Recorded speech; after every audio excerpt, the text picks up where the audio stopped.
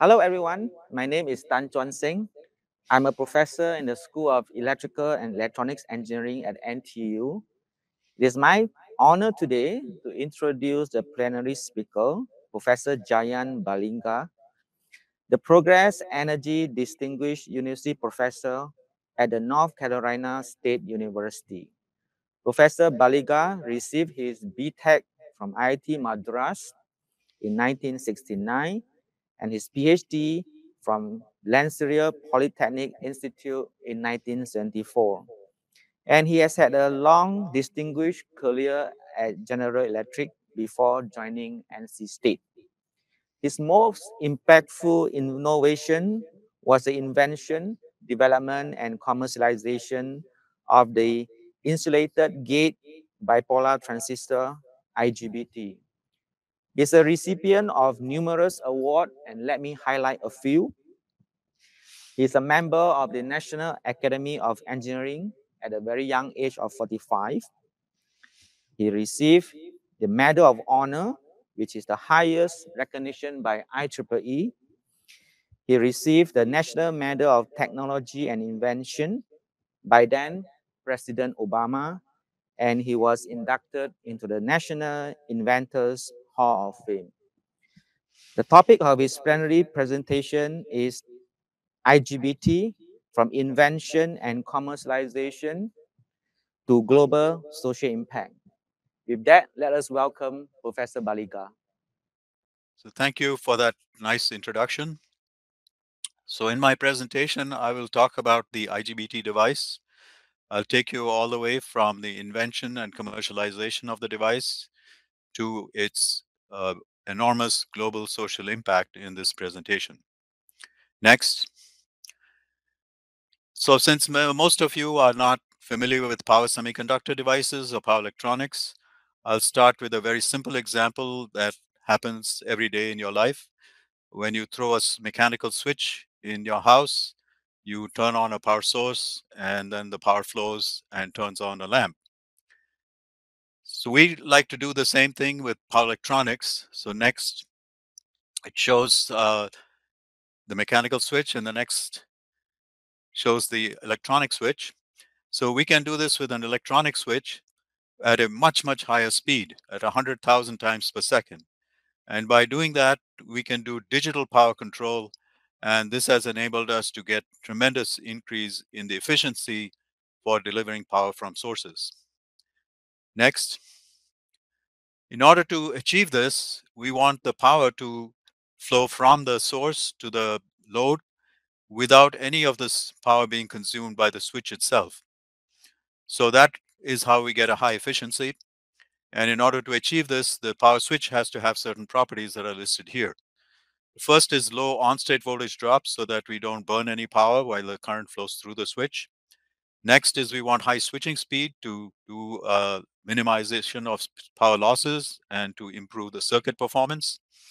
We need the devices to work at high current density so that we can make the chip size small and very low in cost, which is beneficial to consumers. And then for all of us, we would like our appliances to last for a very long time, which means we want reliable operation, and that requires the switch to be very rugged. Next. So to make you understand how the switch performance has changed over the years, I'd like to trace the evolution of power semiconductor devices on this slide. And I put the switch requirements at the bottom of the slide to remind us of what we are trying to achieve. Next. So you can see here the early power devices were bipolar transistors introduced by the industry in 1950. These devices were used for a while, but they were not voltage control devices, and they had poor switching performance and not very good ruggedness. Next. So in the 1970s, the industry introduced the power MOSFET.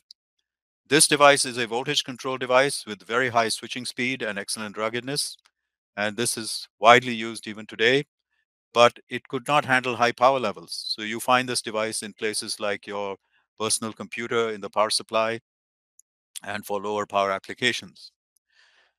So to use devices in higher power applications, such as appliances in your home or in electric cars or in locomotives, I decided to invent a new device. Next. This is a device that I named the IGBT, which was invented in 1980, and it combined the physics of the bipolar transistor with the MOSFET for the first time. Next.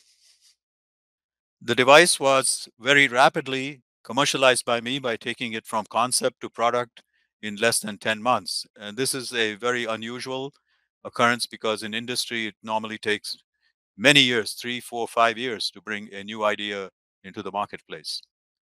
The patent for this was issued to me in 1990 after GE filed for the invention in 1980. But in the meantime, it was very rapidly adopted at GE for a large number of applications because GE was such a diverse company, and they built the first heat pump drives, the first innovative lighting, appliance controls, medical devices, and so on using this device. Next. But to achieve this, it was not easy. And since you are mostly young engineers who are aspiring to get into a new field, I want to point out that creating a new idea comes with a lot of difficulty. So let me share some of the problems that I had to overcome in order to make this device successful. So the first problem I had to overcome is that inside this device, there is something called a parasitic thyristor shown in the red box. And skeptics believe that this parasitic thyristor would destroy the performance of the device, preventing it from being functional. So I had to add some new innovations, such as the deep P plus region, which is in one of my patents issued in 1984. And with that, I could move the latch-up current density to a very high level, well above the normal operating range, making this device functional. Next. After I achieved that, the skeptics felt that this device would have very limited use because it would switch too slowly for most applications. So if you are running appliances off a 50 hertz or 60 hertz source, the device can switch slowly, and that's acceptable. But if you want to make an adjustable speed drive or an electric vehicle drive, the device should be able to switch at 10,000 hertz or maybe 20,000 hertz. And to do that, it was necessary to do what we call lifetime control. And at the time I invented this device, there was no known process to do such lifetime control for a MOS control device. So I had to create a unique process with which I discovered with a post-electron radiation anneal to solve the problems of the electron radiation damage. And without this, we would not have the kind of devices we have today. Next. The other thing I showed in the early days was that this device had excellent high temperature operation, and this was documented in numerous papers that I published. The importance of this is that in most applications, such as in your automobile, the environment is very hot under the hood of the car. So if you want to use this device for ignition control, it has to tolerate that high temperature ambient. Another place where this happens is in the base of a compact fluorescent lamp, which is shown in the middle of the slide on the right-hand side. In fact, GE even used this to control steam irons, where the device had to tolerate the heat coming from the base of the iron when you're ironing clothes. So this was a very important discovery in order to make this device highly uh, application dominant and to be used in a large number of applications. Next slide. So this is shows you a historical milestone where GE announced a product in June 1983 with a data sheet shown on the left-hand side. At that time, in the early days, we called this device the IGT, insulated-gate transistor, which was later renamed insulated-gate bipolar transistor, or IGBT. And this device won a prestigious award from the Electronics Products magazine as Product of the Year. We also published an important paper in a conference to describe how this works so that the people in industry would begin to use this device for many applications. Just as a historical note, this is about 2 years before companies in Japan and Europe began to create IGBT products. Next slide. Another important thing we showed in the early days, in the early 1980s, is that the device structure could be used to scale up the voltage rating very rapidly. This is important because if you scale up the voltage rating, the device is able to be used for many, many more applications. So if you have a device that works only up to 1,000 volts, it may be okay for electric cars, but it cannot be used for electric locomotives or for power distribution systems. So being able to scale up the voltage to the 6,000 volt level, as shown in this chart, for the planar gate asymmetric device, and later with silicon carbide to 15 kV devices is important for expanding its applications. Next. So because of this ability to scale the voltage and to also parallel chips to make power modules with higher current handling capability, we could get an exponential growth in the power handling capability as well. And that was very important because the device could then be used in bullet trains like the Shinkansen bullet train in Japan or any other high-speed train around the world. It is even used today for ship propulsion and power distribution systems. Next.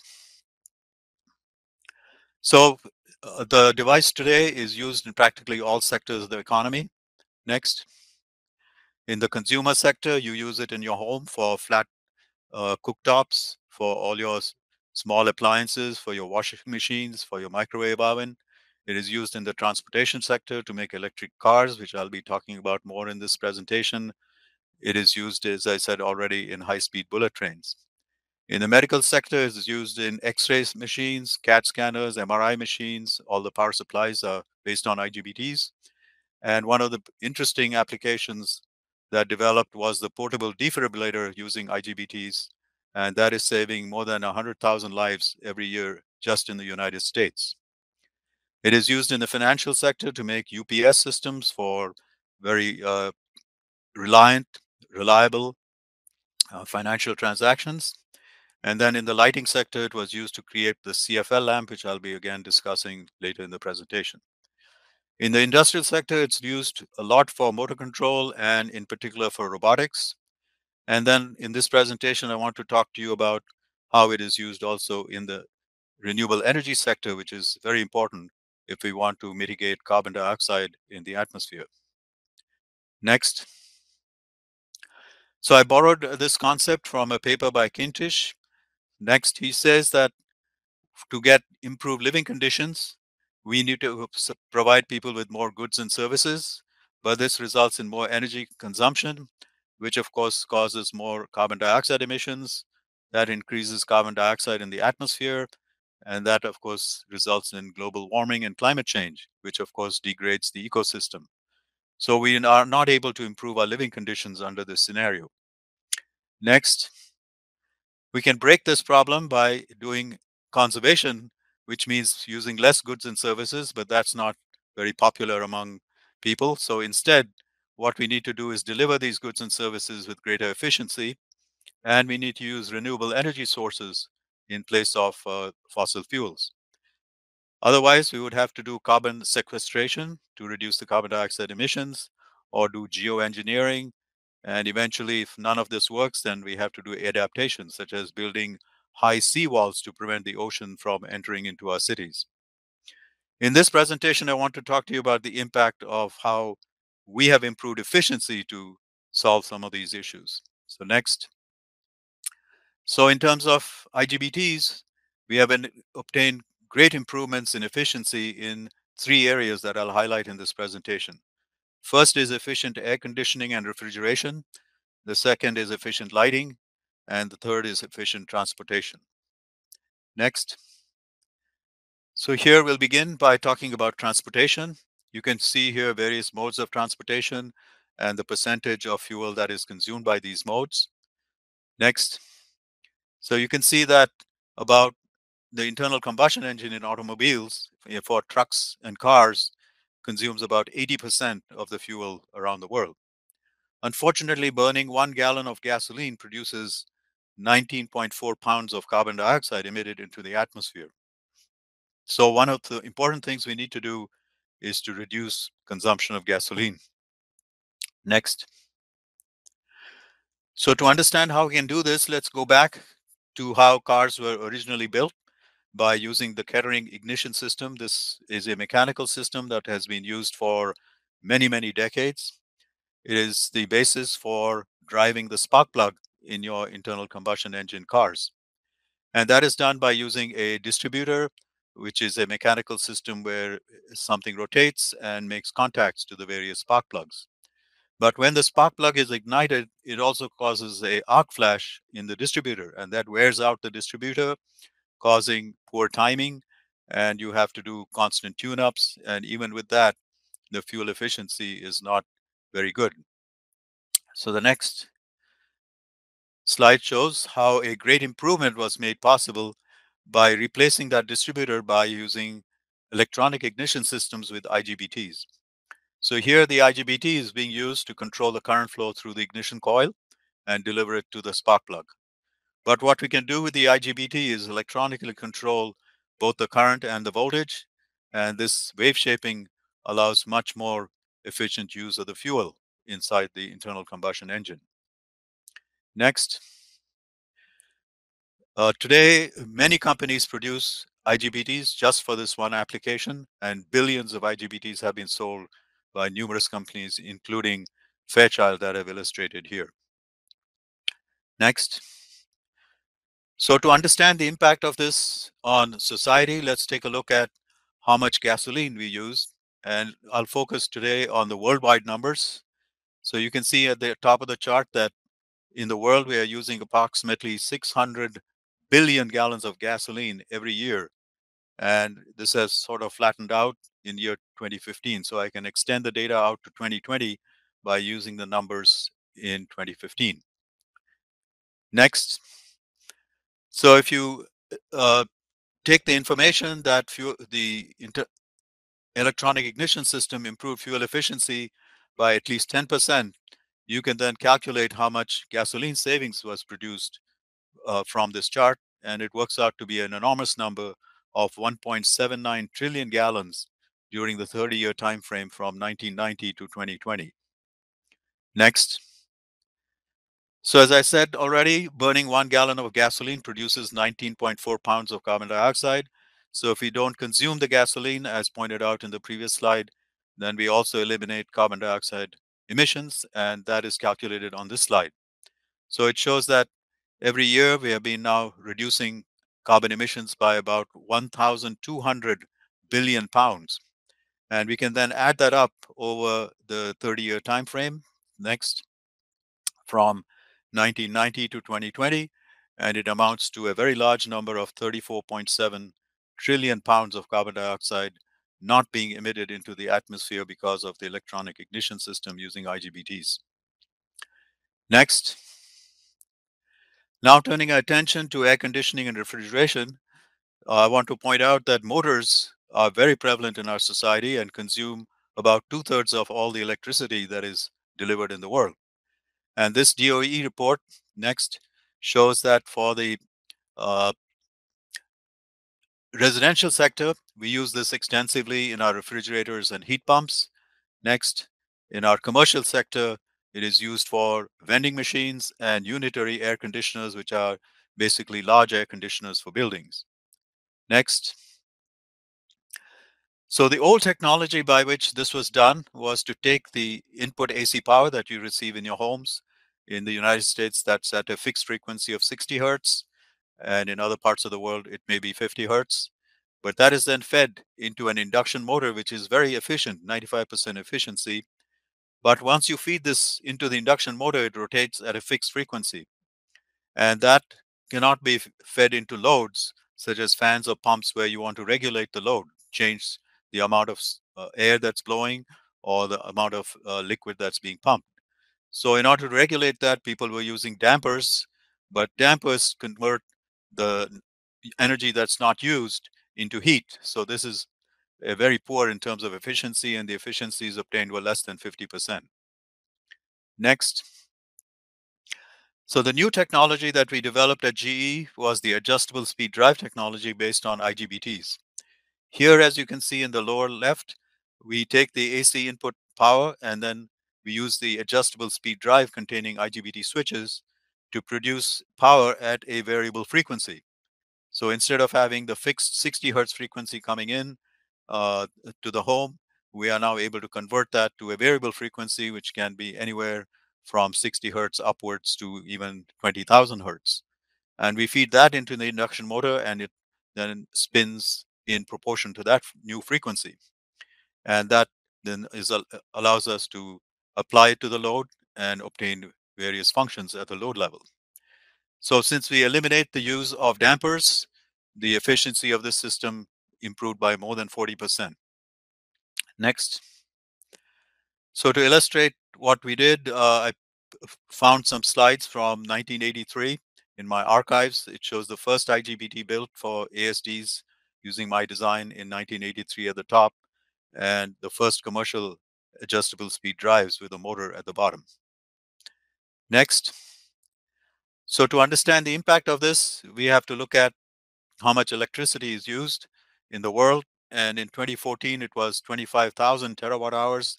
In 2020, it grew to about 26,000 terawatt hours. But from 1990 to 2015, there was a steady growth in the amount of electricity consumed. So if we assume that 2/3 of this electricity is used to run motors, and we get a 40% power savings by using adjustable speed drives, then you can calculate the power savings.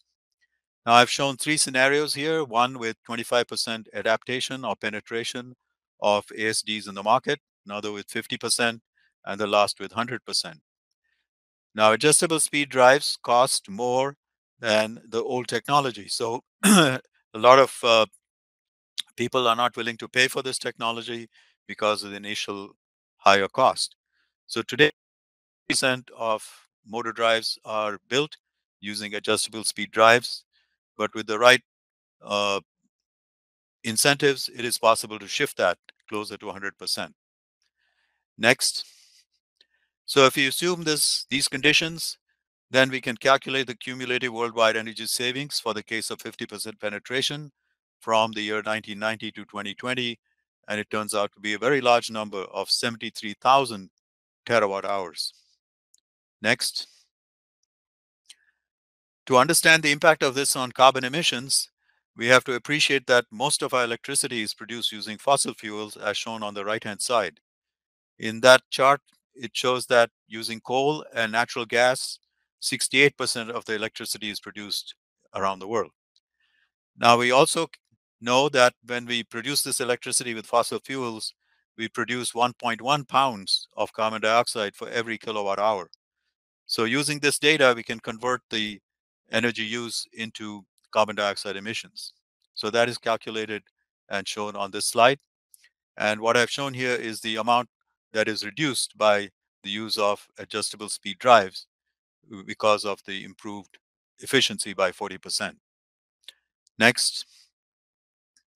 So if you take this chart and calculate the cumulative worldwide carbon dioxide reduction from 1990 to 2020, it turns out to be about 80 trillion pounds if you take the 50% penetration scenario. Next. Now turning to the case of lighting, for a very long time, we relied on the incandescent lamp, which is a relic of the Edison era. In this technology, we heat a filament to about 3,000 degrees centigrade, at which point it emits light.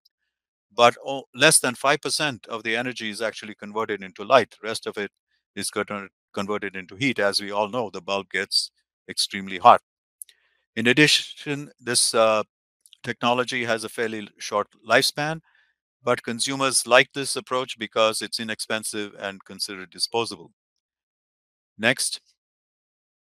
However, because of the inefficiency, lighting consumes about 1/5 of the electricity used in the world today. Next. To improve upon this, we had to make a shift to the compact fluorescent lamp. This was initially done by work done at GE in the 1980s using IGBTs to create new types of lamps, which they named Triad and Halok, which eventually became the compact fluorescent lamp, or CFL. The challenge making a CFL is that the electronics has to be very compact and must fit in the base below the tube of the compact fluorescent bulb, and then you can make a bulb that can screw into your regular lamp sockets. And because the electronics is close to the uh, tube, there is a lot of heat generated, and so it must be able to tolerate heat as well. So you need very compact power electronics which can tolerate heat, which, as I explained before, is something made possible by using IGBTs. So using this approach, we are now able to build compact fluorescent lamps, which are 75% more energy efficient. In other words, a 60-watt equivalent lamp only consumes about 13 to 15 watts of electricity with a CFL. In addition, these CFLs have long lifespans, which I, of course, like and all consumers like because you don't have to change your bulb often. Next, to see the impact of this, let's look at how many bulbs are in use. The technology grew in volume in the 1990s rather slowly, but a lot of countries put in incentives for adaptation of this technology. For example, in Japan by 1996, 80% of households were using CFLs. In India, they put in a project to install 400 million of them. In China, 800 million CFLs were sold even way back in 2007. As a consequence, the number of CFLs in use has grown rapidly after year 2005. And today, next, we have worldwide 22 billion CFLs in use. So let's look at how this has improved the carbon dioxide emissions. Next.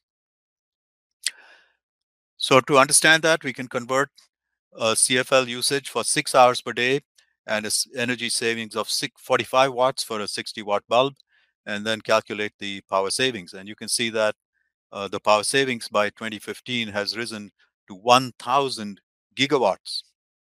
Next. And what this means is that the energy savings have grown from 1990 to 2020 to 59,000 terawatt hours. Next. As pointed out before, for the case of adjustable speed drives, most of the electricity is produced using fossil fuels, which emit 1.1 pounds per kilowatt hour. So we convert that for the case of CFLs and find that the global carbon dioxide reduction has reached about 2.5 trillion pounds by 2015. Next. So if you add all this up over the time frame from 1990 to 2020, the cumulative carbon dioxide reduction comes out to be about 66 trillion pounds. Next. So here's a summary of the impact of this technology from 1990 to 2020. And I've listed the numbers for the gasoline and energy savings achieved. What I did not go through is a calculation of the cost savings, which are documented in some of my publications. But by using the cost of gasoline and the cost of electricity, you can calculate the numbers on the right-hand side column. And you can see that not only have we reduced energy and gasoline consumption, but consumers have actually saved a huge amount of money, $33.6 trillion, because they do not have to use as much gasoline and electricity. Next slide. So the worldwide utilities also did not have to construct coal-fired power plants, and they cost about $3 billion for a 1 gigawatt power plant. So by not having to construct 1,366 power plants, they have saved $4 trillion. Next. But probably most importantly, worldwide consumers have saved $33.6 trillion by not consuming 1.79 trillion gallons of gasoline and 133,000 terawatt hours of electricity. Next. In terms of carbon dioxide emissions, I already talked about the numbers on the right-hand side. And if you add those up, it comes out to be 181 trillion pounds over the time frame of 1990 to 2020. Let's put this in context. So next. So let's go to the next. So total global carbon dioxide emissions per year in the world amounts to 8,000 pounds per person multiplied by 7 billion people in the world. The 8,000 is the carbon footprint for an average person in the world, and that amounts to 56 trillion pounds. What this means is that global activity by human beings is producing 56 trillion pounds of carbon dioxide each year. Next. So what the IGBT has done with the electronic ignition system, adjustable speed drives, and compact fluorescent lamps is to offset carbon dioxide emissions due to human activity over a 3-year time span. And this is, of course, over a 30-year duration. Next. Now I want to talk to you about future opportunities to improve things for mankind. The first is to deploy renewable energy sources. And this is, of course, being done by two methods. The first is illustrated here, which is solar. As you can see from the chart, solar deployment has been growing very rapidly, which is very good to see. Next. So this is done either in the form of solar farms, which are large power generating stations, or even rooftop solar panels in homes and businesses. Next. All of these are done by converting the DC power produced by the solar panels into the AC power required to be fed into the grid by using IGBTs as shown in the inverter circuit. So what the IGBTs do is to convert the solar power, which is DC, into the well-regulated 60 hertz power that can be used by consumers and industry. Next, let's take now a look at wind power. Wind power has also grown rapidly in the last few years, particularly from year 2000, as shown by the chart on the left-hand side. Next. In the case of wind power, the source of energy comes from the wind turbine. As it rotates due to the flow of wind, it produces electricity through a generator. But that is a variable frequency AC power that varies during the day, in the night, depending upon how hard the wind blows. To be able to use this electricity, we have to convert it again into a very well regulated 60 hertz AC power, and that's done by using IGBTs as shown in the left-hand side. The advantage of using the IGBT based inverter was it eliminated the gear train, and that greatly reduced the weight and size, allowing all the electronics to be located at the top of the wind tower nacelle. Next. There's an interesting quote here from Electronic Design magazine going all the way back to 2004, which said that the progress within IGBT technology has made the biggest single contribution to wind turbine advances over the past several decades. So having these IGBTs has been crucial to the success of wind power. Next. Now I want to turn our attention to other opportunities, in particular to transportation. And that is in the case of hybrid electric and electric cars, which all use IGBTs for the designs. So one of the earliest examples of hybrid electric car was the Toyota Prius. In this car, the IGBT is used, as shown in blue, for the electronic ignition system of the internal combustion engine. And then it is also used in the inverter in red for delivering power from the battery. So you can see in this chart, can be used in the electric only mode or the hybrid electric mode, or it can be used to charge the battery, and it can be even used for regenerative braking, which is very important for getting better fuel efficiency. Next. Today, almost all manufacturers have committed to making electric cars. In fact, many of them have committed to completely going from internal combustion engines to all electric cars by 2035. To make this successful, however, it is important that we deploy a large number of charging stations, but these charging stations should not be powered by fossil fuels. They need to be powered by renewable energy sources. Next. So if we do this, then you can see that we've been consuming 600 billion gallons of gasoline, and we can eliminate all of that. So next. And if we are successful in doing that, then we can reduce annual carbon dioxide emissions by 11.6 trillion pounds, which would be tremendously advantageous. Next. In the case of adjustable speed drives, we can provide incentives to move from the 50% penetration to 100% penetration. And this will again greatly improve carbon dioxide emissions. Next.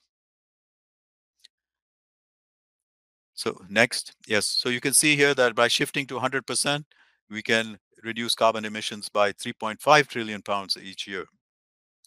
Next. And finally, if you take a look at electricity use, as I said before, we are using about 25,000 terawatt hours of electricity.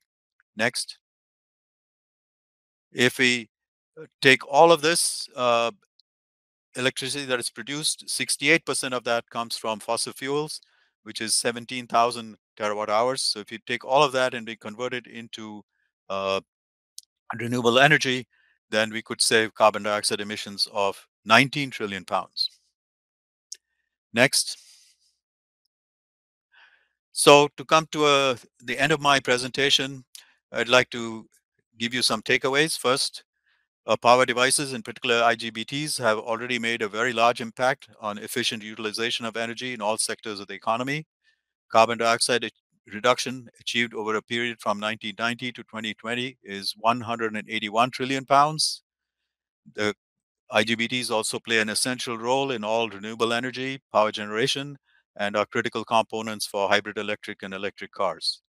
So we have a future where we could reduce carbon dioxide emissions tremendously by going to 100% electric vehicles, 100% adjustable speed drives, and 100% renewable energy generation. And this could reduce annual carbon dioxide emissions by 34 trillion pounds. So my message is that we have technology and we have the know-how to make big impact on reducing carbon dioxide emissions to mitigate global warming. It is a matter of proper investment and proper political strategy around the world to make a commitment to making this happen.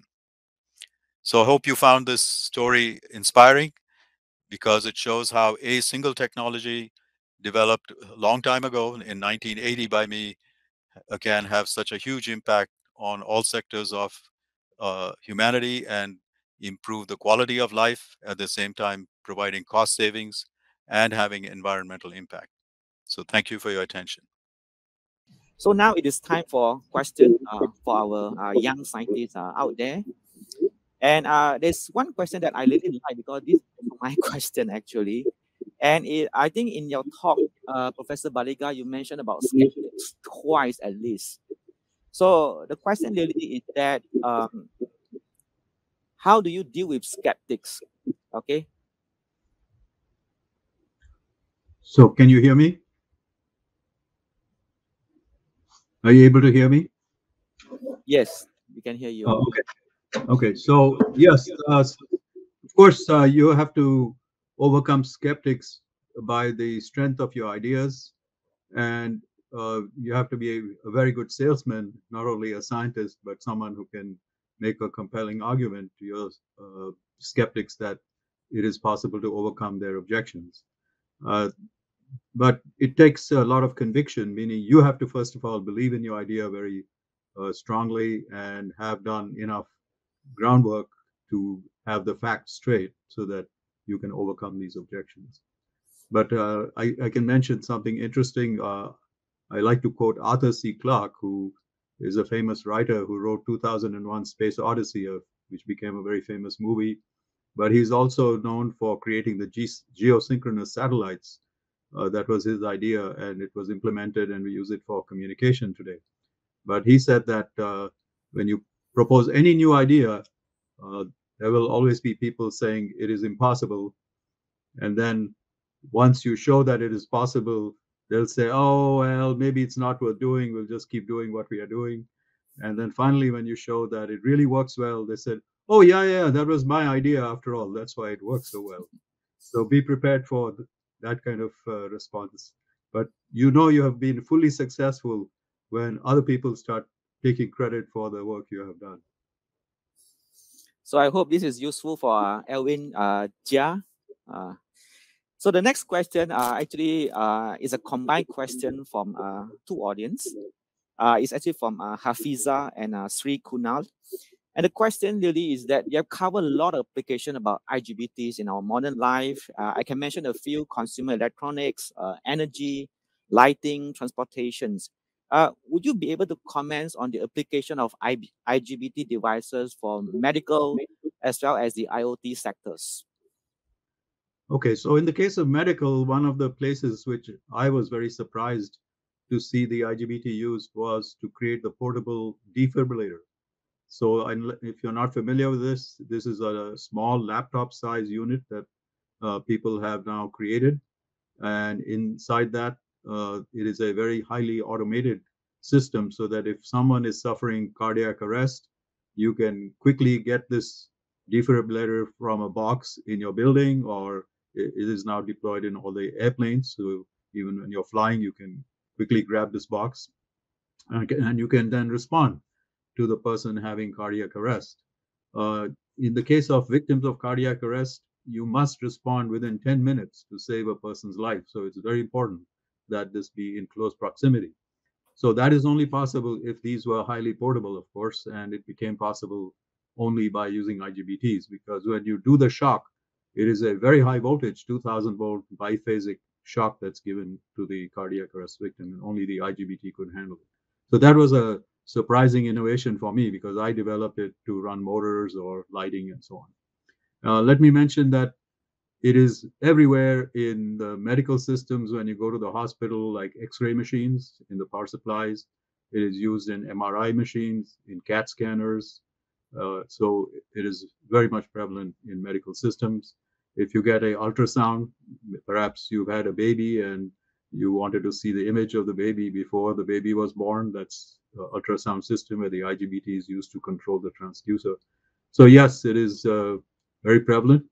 I should mention that I've written a book on the IGBT, which came out in 2015. And if you're interested in details of all of this, it's explained in a 700-page book. So please get that book if you're interested. Okay, fair enough. The next question is from JJ. Okay.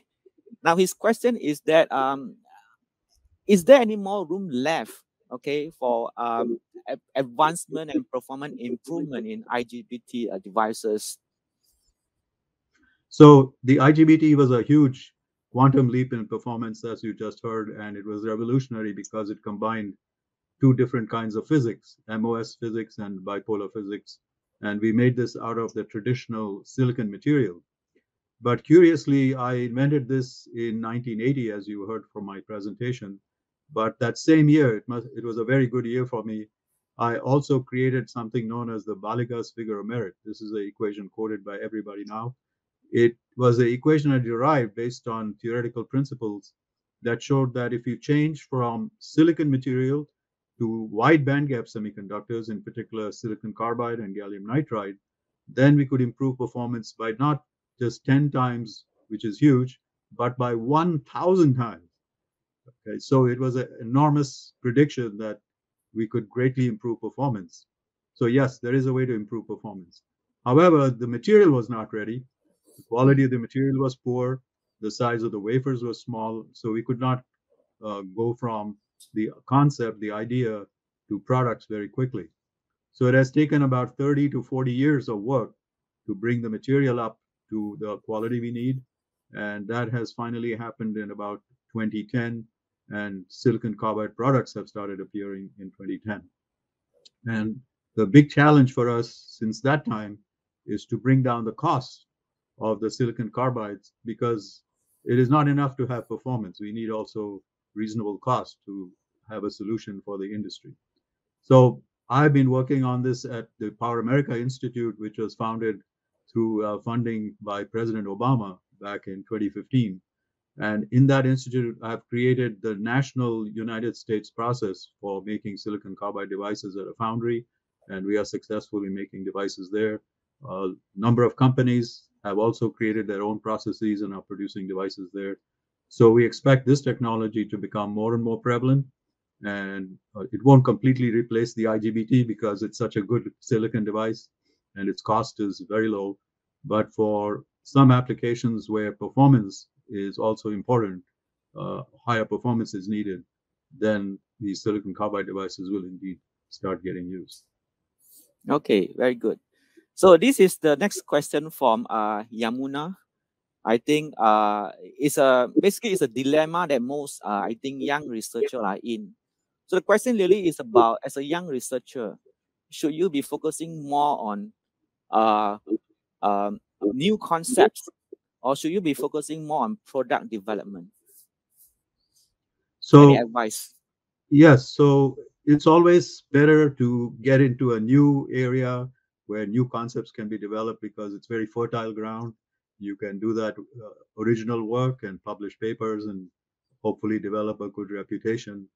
But let me just say that in my own case, when I joined GE, it is not, I did not want to work on power devices because they were already 25 to 30 years old. And I thought everybody had already done things in power devices that could be conceived of. But that was the only job I was able to get. So I was forced to work in that area. And fortunately, I was able to create all these new ideas like the IGBT and many others, which we haven't talked about because I have 100 plus patents. So, but those ideas helped transform the power electronics field, transform the power semiconductor field. So it was still possible, even though it was fairly mature, to make another big quantum leap in performance. And we're still doing that with the wide bandgap materials. So I wouldn't discourage you completely from going into a mature field. If you're brilliant and have ideas, you can still make a contribution. But it's easier if you can go into a new area. Let me answer the other part of your question, which is that when you're doing these innovations, my personal view is that you should keep an eye on product and impact on consumers and humanity. So the best work you can do is if whatever you innovate actually comes and gets used by people in the world and benefits people. So for me, the greatest satisfaction has been that a device like the IGBT has had so much impact on people as we went through in my presentation. So hopefully each of you can come up with these novelties and improve things for humanity. Yeah, I hope that's useful. So maybe we'll go to the last question about, future density scaling for IGBT devices. So Chua Wu basically proposed an idea of going 3D stacking, but he also worried about heat dissipation. Do you have any comments on this idea? So the way we do it with the IGBT is because it has low on-state voltage drop and high current density, we are able to make small chips, and you have to be able to remove that heat. And there's now very mature packaging technology to allow us to do that. And we can parallel lots of these chips to get to high current levels. But that's now become fairly mature. So if you go to silicon carbide, we need to rethink that and improve the packaging just for silicon carbide as well. And there we are also moving up in frequency. So it's not just heat removal. We have to worry about electrical parameters like stray inductance. Otherwise, you get all kinds of problems. So yes, packaging, etc., is very important in our area, and we continue to make great enhancements in that area as well. Okay, I guess that is all the time we have for Q&A. But I hope this talk have inspired all the young scientists out there. Okay, so that you can you can aspire yourself to be the next leaders in research. So on behalf of GYSS, let me thank Professor Baliga for your very insightful sharing. Thank you very much and have a good day. Thank you.